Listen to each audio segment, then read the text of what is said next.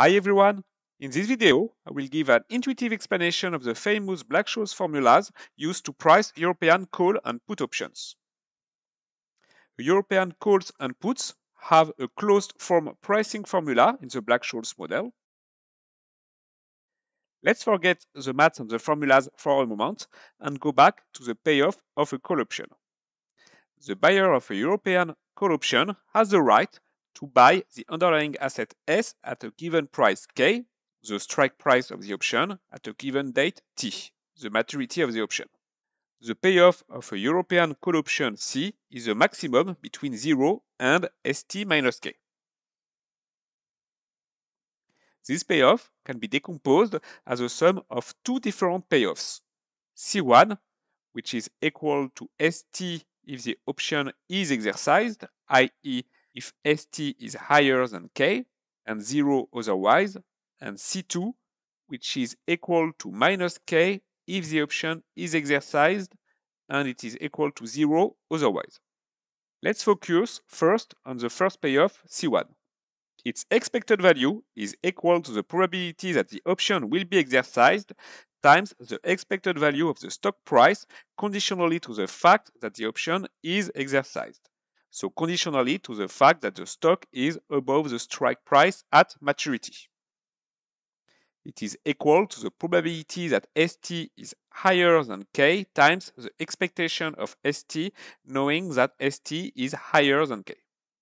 Let's have now a look at the second payoff.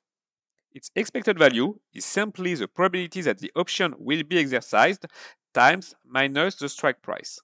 So it is equal to the probability to have ST higher than K at maturity times minus K, with K the strike price.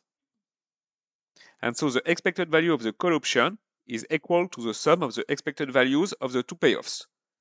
We will come back to this a bit later. In Black-Scholes model, under the risk-neutral probability Q, the stock price follows a geometric Brownian motion process, the drift being equal to the risk-free interest rates, and sigma is the volatility of the stock price. The solution of this equation has the following expression. The probability that the option will be exercised is the probability to have at maturity ST higher than K. After rearranging a bit the formula, it is equal to the probability of W1Q to be lower than the log of ST over K plus R minus half the square of sigma times capital T minus T. All of this divided by sigma times the square root of capital T minus T. W1Q follows a standard normal distribution, and the second term is nothing else than D2 in the Black-Scholes formula. So the probability that the option will be exercised is equal to n of D2, with n the cumulative distribution function of a normal distribution.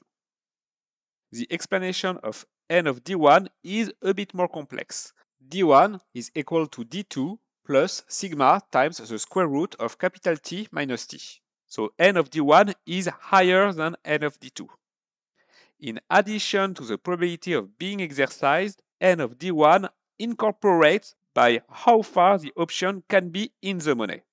The higher the volatility of the stock price or the time to maturity of the option, the more the option can be deep in the money, and the higher is the difference between n of D1 and n of D2. Let's go back to our decomposition of the payoff of the option in two different parts. For the second one, the expected value is equal to the probability that the option will be exercised times minus the strike price.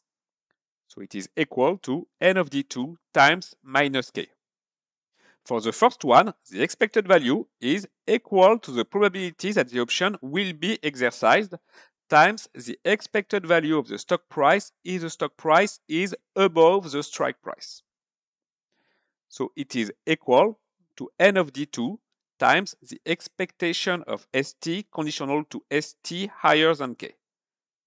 The expectation of ST knowing that ST is higher than K is higher than the expectation of ST.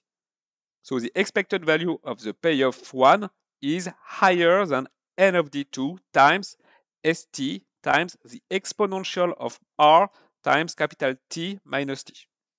And actually, it is equal to n of d1 times st times the exponential of r times capital T minus t. N of d1 corresponds to the part of the future stock price in the states in which the option is exercised. So the expected value of the call option is equal to the sum of the two. And we multiply it by the discounted factor in order to get the present value. And by doing that, we obtain the Black-Scholes formula for European call options. Thank you for your time.